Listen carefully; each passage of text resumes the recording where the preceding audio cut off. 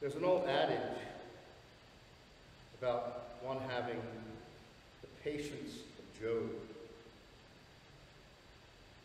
As I was preparing for this homily, I certainly did not have that degree of patience. You know, there are some Sundays when I look at the scripture readings and I try to figure out how they all go together, and I just don't get it. Well, this was one of those Sundays. First reading, a reading from the book of Job that Tony read. Here it is today, followed by Paul's letter to the Corinthians, and then St. Mark's Gospel. And I just could not find the connecting tissue, at least for most of Friday, Thursday, Friday, Saturday. And then suddenly it started to come together. So I don't know if it's going to work. But let me share some of that thinking with you now.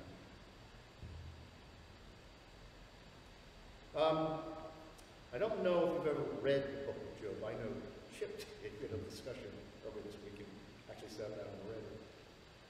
I've tried a number of times on a number of occasions, and I get to about the middle of chapter 12 out of 40, and I just get exhausted. And then I start skipping ahead to get to the end.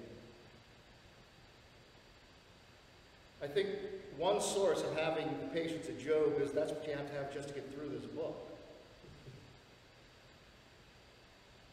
The Jewish scriptures, however, view this book as one of the wisdom books. The wisdom books typically contain some kind of deep lesson about the divinity or about virtue. And there are 6 others besides this one that are in the Septuagint. That's the Latin Church's version of the Old Testament. The others are the Psalms, although not all of the Psalms are considered wisdom texts.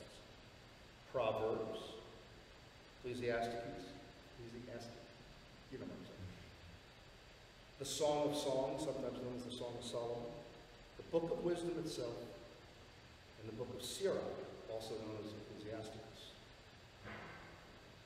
This book of Job is mostly written in parallel lines, which suggests it's actually a poem, and therefore full of allegory. But it obviously has a lesson, as a wisdom book, that it's trying to teach us. So Job was a really great guy. He did all the right things to serve God and do good, and he was very, very, very prosperous. I mean, the passages go into detail about how many camels he owned, and how many sheep he owned, and how many cows he owned, all in the thousands. And it tells how many servants he had, and how many children he had. And as the book says, he was the greatest man among all in the East. Then there's this little scene where the angels come to God. They meet with God. And among them is Satan. Now, you might say, how does the devil, the exact opposite of God, the personification of evil, just stroll up and meet with God? You would think it's kind of like energy and non-energy. They cancel each other out or something like that. Well, at this point in history and in the development of theology, this concept of the devil as the personification of evil had not yet developed. Instead, the figure presented here is actually known as the Satan. It appears in the Tanakh. The Satan is a member of the sons of God and is a subordinate of Yahweh. And he has a role to play. He is the tempter, a sort of heavenly prosecutor who prosecutes the nation of Judah in the heavenly court, and he tests the loyalty of Yahweh's followers. It's the Satan that is there in the Garden of Eden, tempting Eve. The tempter, not what we consider to be the devil. So God says to Satan, hey, what have you been up to? And Satan responds, I've just been strolling around the earth, going from here to there. It actually says that. I've been strolling around the earth, going here, going there. And then the Lord says to Satan, hey, have you considered my servant Job? There's no one on earth like him. He is blameless and upright, a man who fears God and shuns evil. So the tempter says, well, maybe the only reason why he's so blameless and upright, so God-fearing and good, is because you've allowed him to prosper. Who wouldn't like that?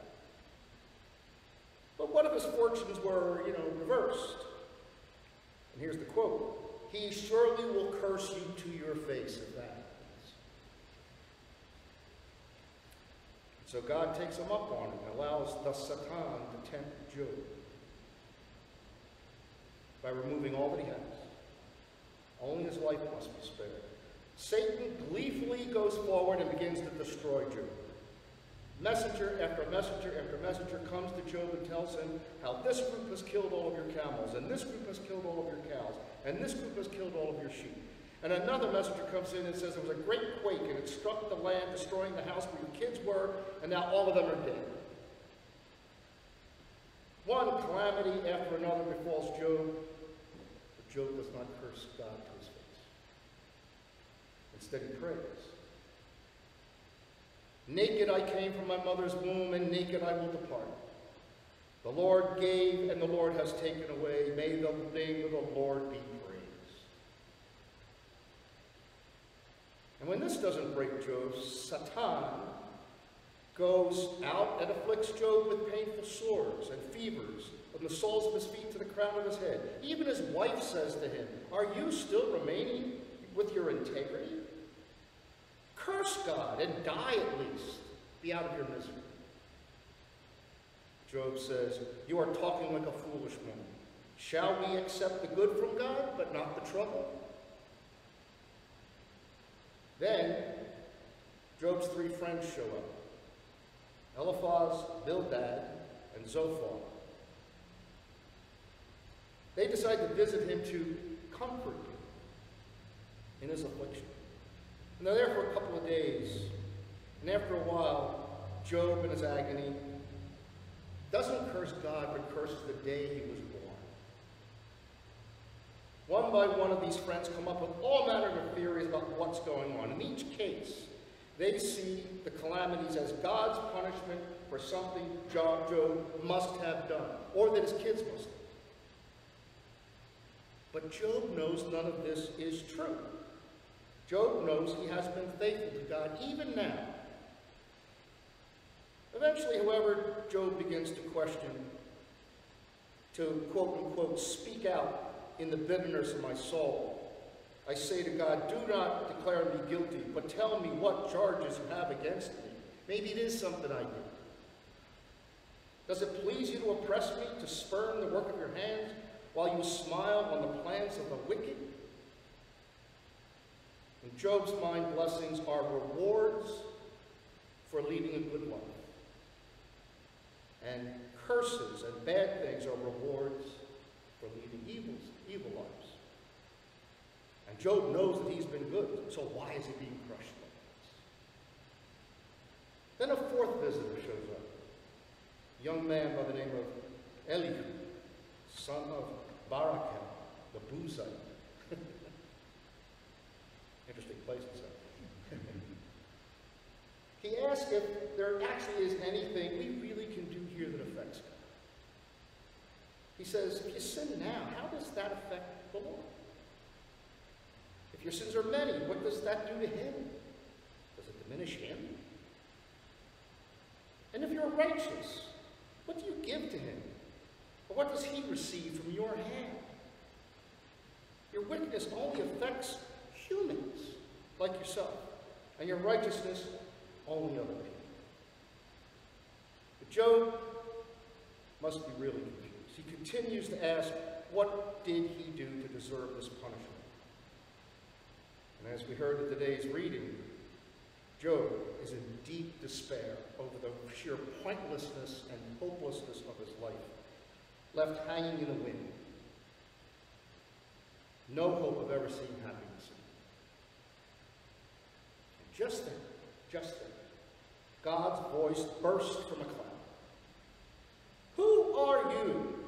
Who are you that obscures my plans with words without any knowledge? Brace yourself like a man. I will question you, and you will answer me. Like, who are you to question me as God? Where were you when I laid the earth's foundation? If so, tell me. Yet tell me if you understand. Who marked off its dimensions? Surely you know. You're so smart. Who stretched a measuring line across it? On what were its footings set? Or who laid its cornerstones while the morning stars sang together and all the angels shouted for joy? God goes on for 147 verses, asking if Job was there, and whether or not he understood how and why God brought about all things. He had sent the rains to make the earth fertile. Did he keep motherly watch over the birth of a mountain goat or teach the eagles to fly? Notice God doesn't give Job an answer to why bad things are happening. And that's the big question, isn't it? Why do bad things happen to good people? Why do good things happen to bad people? The question of why innocent people suffer has been the most direct challenge to the power and goodness of God. In fact, it's called the problem of evil. Why does it exist? It goes like this. If God can't stop evil, then God is not as all-powerful as God says he is, and therefore he's not God. And if God can stop evil but doesn't, then God's a monster. God says that my enormous design includes the possibility of bad things. Then he simply implies it's a pattern that's part of the way things are. I mean, when the lamb is being devoured by the lion in the wild, it's bad for the lamb, but it's very good for the lion. There are reasons for everything in the grand design. That's just the way it is. At least that's what seems to be the message here. But I think that what is revealed here, however, is much deeper reality. Namely, that our interactions with God are not transactions. That's how the pagans did things. Kill 3 pigeons before the idol, and the god had to grant your wish. That's how our commercial world works, right? Act now, for a limited time only, do one good deed and get 2 blessings free. Shipping and handling not included. If you've heard these preachers that promulgate what some call the prosperity gospel, you know what that sounds like. Expect a blessing. Operators are standing by to take your prayer request. Visa, Discover, MasterCard, gladly accept. Give me this, and you get that. The wisdom of the book of Job is that Yahweh is not like this. Yahweh creates freely, gives freely, loves freely, and desires to be loved freely in return, and not because there's a big prize at the end. That sounds so obvious and it's so easy to forget. Believing that we're entitled to what we have, and probably more, we forget. Rather than owning our lives, we owe our lives to God, regardless of how easy or arduous they may be. And as the book of Job ends, Job realizes that his relationship with God is its own reward. And God, in the end, restores all of Job's prosperity. And after this encounter with the living God who keeps a watchful eye over all creation, Job has a new perspective. By hearsay I had heard of you, but now my eyes have really seen what you. He had been moved from the strict tit-for-tat orientation to an open relationship with God. It turns out that personal calamity is not punishment after all, but it's an invitation to discover our inner spirit and strength. It's an opportunity to deepen our faith and focus on what ultimately matters. And it's a window to see blessing in whatever comes our way. A call to deepening our faith and see life as a gift. A chance to rise above our little challenges by providing services to others. The book of Job is about one man's journey into true, lasting happiness. And that is why God knew he would prevail in the test. He would win against the Satan. Just as surely as fire transforms ore into hard metal, adversity transforms our human frailty into holiness. Calamity, my friends, is the birthplace of saints. That's essentially the lesson of the gospel. As Jesus begins his ministry and comes into the house of Simon and Andrew, he is told about Simon's mother-in-law who is sick with fever. Jesus immediately, instinctively, and gratuitously goes to her and heals her. And she's so insignificant that Mark doesn't even give her a name. She's not rich and prosperous like Job. Yet God heals her out of the generosity of his love. And what is her response? She immediately and instinctively and gratuitously gets up and serves them. In fact, the word used by Mark for her service is diakoneo. That's the source of our word deacon. Deacons, as some of you might know, is a holy order of the church whose job is to serve by proclaiming the gospel and performing manual administrative chores. Kind of interesting, particularly for us Catholics, not Casina Catholics, but Roman Catholics, that although the office of deacon has not yet been established in the church, Simon's mother-in-law, a woman, was the first one to fulfill it. And the role model of all role models, of course, is Jesus himself. Soon after healing Simon's mother-in-law, people from all over bring him people who are sick and possessed by demons. Soon the whole town's gathered at the door, and he cures the sick and casts out the demons. The whole time he continues this thing I talked about last week called the Messianic secret. He doesn't want the demons to let people know who he is. Jesus did not need them to give him recognition and praise. He gave them health and freedom from evil out of the goodness of his heart and love for them. Jesus was also expecting that this perfect life would lead to prosperity and earthly happiness. He was not expecting it. No, Jesus, in fact, had a date with the cross. He shows us that the quality of one's life is not measured by how much ease and how many finite things one accumulates on earth, but on how one spends that life in the service of God and others. Doing good things and serving God and others does not lead to prosperity and worldly goodness. Doing good things and serving God are rewards in themselves. Service is the only appropriate response to God in our lives. Service given as freely as God's creative and salvific act is given to us. As St. Paul says in that letter to the Corinthians, there is no recompense to work witnessing to the gospel. Rather, I've been made myself a slave to all, so as to win as many as possible over for God. That doesn't sound like a comfortable life. That doesn't sound like prosperity. But that, my friends, is exactly what we are called to do. So, that's how these things came together in my head. I hope it makes some sense to you. You see, it's what we do with our lives here that matters. Not how comfortable those lives are. Perhaps it's actually how uncomfortable they are. It's how we use our lives to serve God and our neighbors that is our call. So, as we continue this liturgy,